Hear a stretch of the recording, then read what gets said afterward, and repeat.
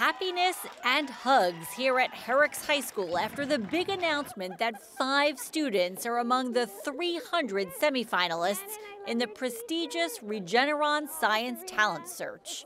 Yes, he's a Regeneron Top 300 scholar. We watched as 17-year-old Arman Vaswani shared the exciting news with his parents over FaceTime. That's amazing. I know, thanks. Big smile. I am very excited. I wasn't expecting this at all. There are 49 winners across Long Island, the most of any region.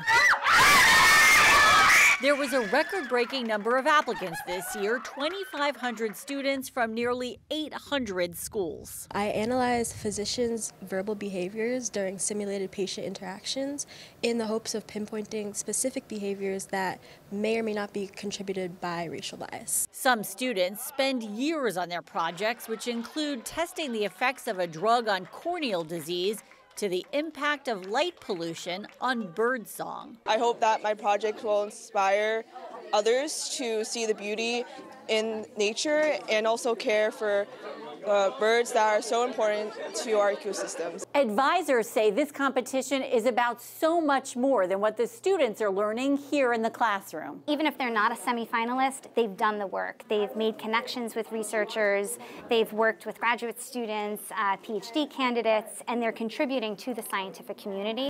They're changing our world for the better. In New Hyde Park, I'm Shari Einhorn for Newsday TV.